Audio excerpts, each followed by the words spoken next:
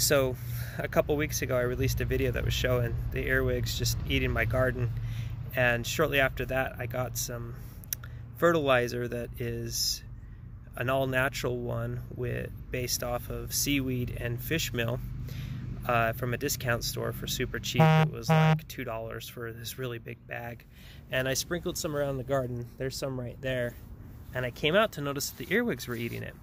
So I made a trap out of a sour cream container, buried it level with my bed, and drilled this hole in the top in hopes that earwigs would actually go in and try to eat this fertilizer if I put it in there.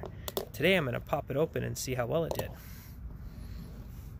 Well, there's some earwigs in there right here.